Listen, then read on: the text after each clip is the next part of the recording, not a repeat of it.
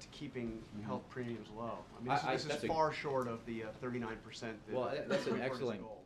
John, thank you. I appreciate the question, and I think as some folks covering this issue reported, this is actually very solid news and tracks very closely with what you saw happen in Massachusetts.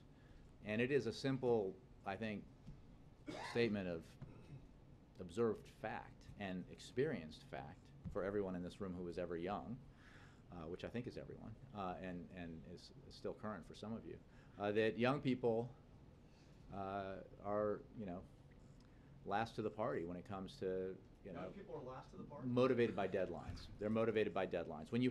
If you have an uninsured young adult, it depends on the party you're talking about, but if you have an uninsured young adult who didn't have insurance, didn't think he or she needed it, they weren't necessarily compelled to act by the end of the year deadline, but they will be by the March 31st deadline. And I think if you look at the Massachusetts experience, where in the first 3 months of enrollment there, young adults made up 15, 23, and 23%.